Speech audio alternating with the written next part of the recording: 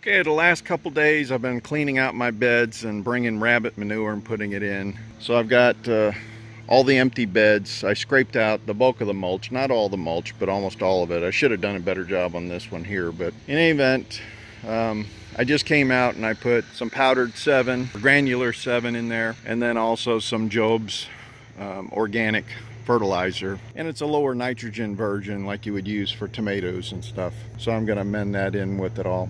So now I've got my electric tiller. If you're going to use raised beds, I highly recommend you get a simple little tiller like this because it's easy to handle. I've had this thing for many years. Just a yard machine. It's probably Home Depot or something. I don't think it was even that expensive. And I got a more heavier duty one out in the open yard, but should be able to get quite a bit done today in the morning here. Try to get this stuff done in the morning because this is hot, hot, hot. Then I'll be ready to start planting. That's the next step. So anyways, let me get to work. I had to pull out some of my eggplant and stuff. I'm going to try to transplant that over on the side of the house. I don't know how much longer I can get some eggplant, but I need to have these beds for some potatoes, lettuce, rutabaga, collards, you know, all that kind of stuff. Start getting some things ready for the fall. All right, well, let's get going so it doesn't get done by itself.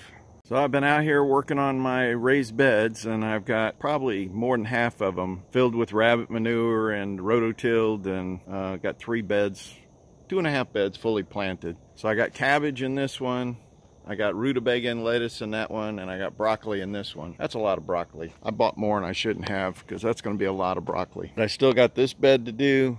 I got that bed to do. My green beans or pole beans are still producing, so I'm not doing anything with that yet. Actually, this one's rototilled. That one over there needs to be rototilled. And I got to clean up my tomato plants. I'm getting some kind of fungus on the bottom. Give them a good spray. So my chicks are now a week old, and they are so much bigger.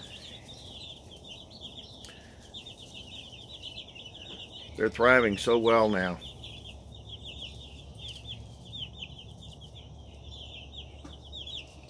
They're actually hunting down bugs and stuff. It's been so hot here lately.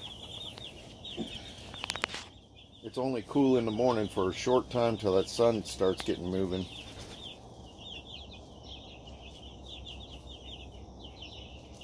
I'll have to get my tripod and set it out here amongst them this evening. Now if you want to see what a proper nest looks like, good golly, Miss Molly, she must have had babies last night, and there are a ton of hair she put in that thing. Everybody's been popping out the babies lately, but it's been so hot, it's been super stressful on the mama, so we'll have to see how it works out. This one looks like it's got its nest ready. I'll give it a little more hay. Well, I've been trying to get everything planted. So in that bed right there, I've got 2 different types of lettuce. And then I also have some rutabaga that's closest towards me. And then here's some cabbage. I think I'm going to get some red cabbage or something next for this side. And I'll just keep this whole bed cabbage. And then I've got broccoli over here. Got a whole bed of broccoli. That's probably going to be way too much. I thought I'd give it a shot. And then I've got a whole bunch of spinach I got to plant. So I got to finish getting these beds ready. I might put the spinach here, I don't know. I got to finish putting my hoops up because I think I'm going to put some shade cloth because it has been ridiculously hot out here. And I think the shade cloth will help a lot. And then my peppers just are producing like crazy because it's been so hot. I've been trying to pick more and more to get it off there so that plants can produce even more. But anyways, these Tabasco plant, that was like the most prolific plant I think I've ever had. That's unbelievable how much this thing put out. Tremendous number of peppers on this thing. Even though I've been picking them, I probably have a dozen pint-sized jars, and I think I even did a quart-sized jar for somebody. And remember, these are like 8 times hotter than jalapenos. So I want you to see, my chicks are now just a little bit over a week old since I've received them. I picked them up on Friday and it's Saturday morning now. And you're starting to see these Cornish rocks are outpacing the Rhode Island Reds. They're getting a little flighty now, which is kind of interesting. And interestingly enough, they're eating a whole thing of food every day. Now, this is when I have to actually start restricting their food. In fact, I wasn't supposed to leave it out here last night. I just forgot. I got to get my new habit established where I've got to take the food away every night because these Cornish rocks will outgrow their bone structure. So you have to give them a chance to catch up. But it's unbelievable how big these things are already. Now I'm a little disappointed in Hoover Hatchery. They were supposed to send me more chicks this week, but I never got a tracking number, so I called them on Friday and go, oh no, we're not sending them until next Friday. Well, the problem is now I'm going to have little baby chicks versus 2-week-old chicks, and you can see how big these are. So that's going to cause me trouble for trying to maintain 2 different age of chickens. So I'm going to have to probably graduate these outside the little covering, and then have the younger ones inside here, or I'm going to have to raise the other ones in my garage for a couple weeks to get them a little farther along. But this is going to be frustrating, having 2 different aged chickens. Anyways, it's kind of interesting watching the growth of these. It's pretty phenomenal. So I got to get them both water and food because they've pretty much destroyed their food here. I'll show you my rooster up front. He thinks he's tough stuff. He was trying to get me again today. He'll circle around in behind you and try to jump on your ankles.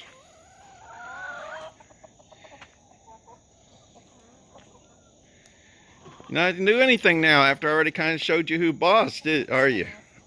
Even the Rhode Island Reds get after him. He's like, you ain't nothing. Look at him, he's cornered.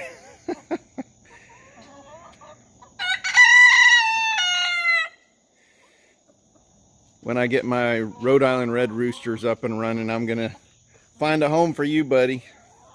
You need to get some with your own size. These hens tell you who's the boss, not you. So last night was the first night that I took the food away. So I'm curious how hungry all these guys are going to be. I just put it in, and the Rhode Island Reds attacked it first, which is kind of amazing. I thought these Cornish rocks would have been all over it.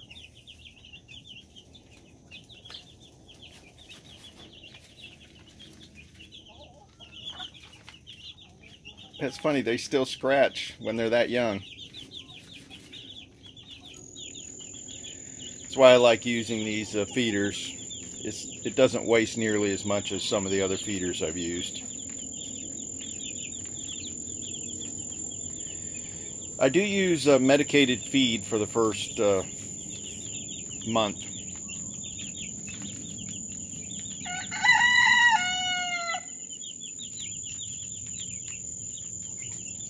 I really expected the Cornish rocks to be the ones in there eating away.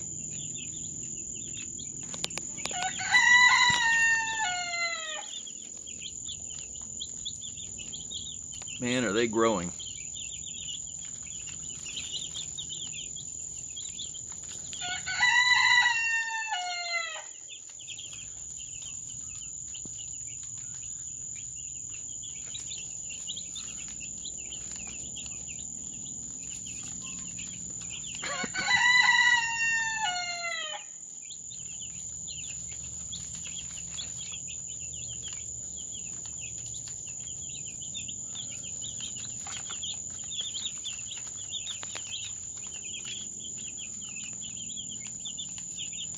Tell you, if you ever want to have some fun with chicks, this time of year we start getting these stink bugs congregating everywhere on my log piles, on my window screens and things like that.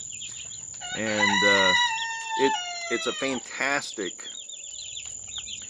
fun thing to do, is to capture several of those and bring them in here and throw them down to the chicks. The chicks do what I call taco-loco. One will grab it and run away, and the rest of them will try to take it from them. So it ends up being quite interesting. I'm sure they'll eat some small crickets too. If I was to get some crickets, every once in a while I'll go to bait shop and get them some. Yeah, they're a little hungry. I'm surprised the rest of them aren't in here. Fun time. Still got another 5 days before I get my next batch of chicks. I'll have to come up with an idea for them. All right. Got to get back to work. Got to fill these guys' water up, get them ready for the day. They also love it when you refresh their water. Even at this age, when I jack the the water up because they've grown up, they still dump chips in there, and some of them get up on top while they're drinking and poop right in the water. It's kind of disgusting, but they're babies.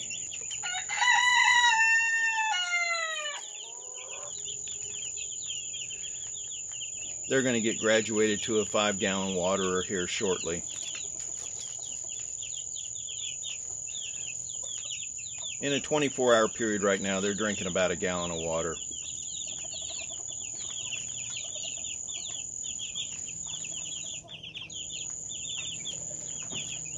Man, there's some crickets in here that are loud. I'm surprised the chicks haven't found them. I can hear it. Maybe it's outside. It's a feeding frenzy, I tell you.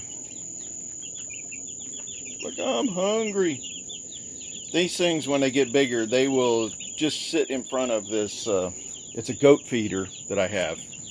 I'll have that thing full of food. I'll fill it up every morning and take it away at night. But they get so big and fat, some of them just sit there. They don't even move towards the end. Unfortunately, they're cute at this age, but they don't stay cute.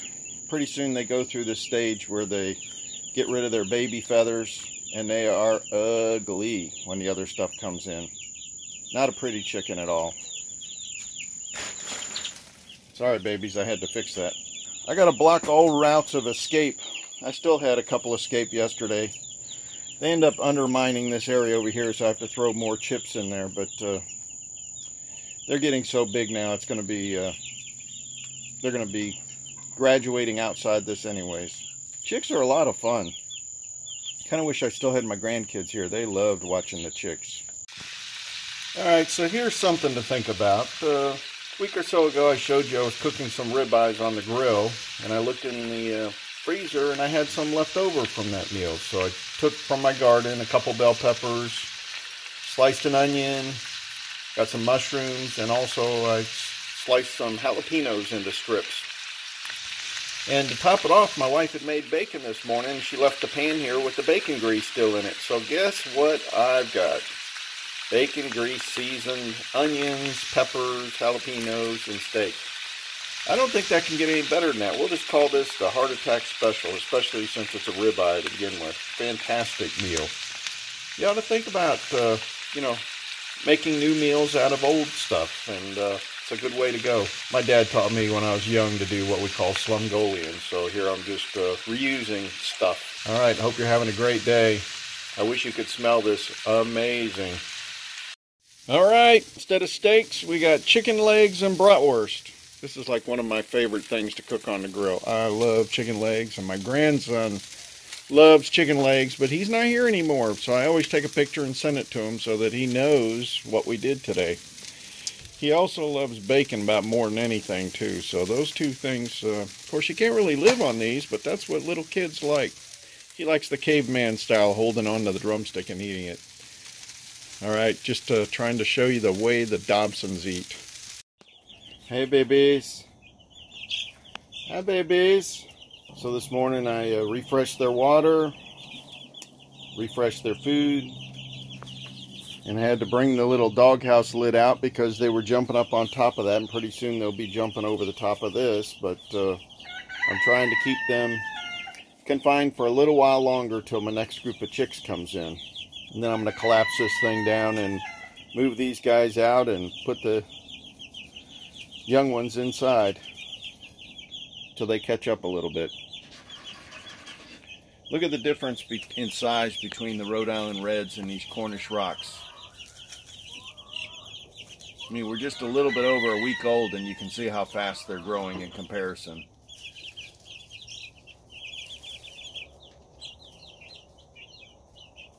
All right, I just wanted to say I hope you all are having a great day. I hope everybody's treating you well. Remember, do the best you can. God bless.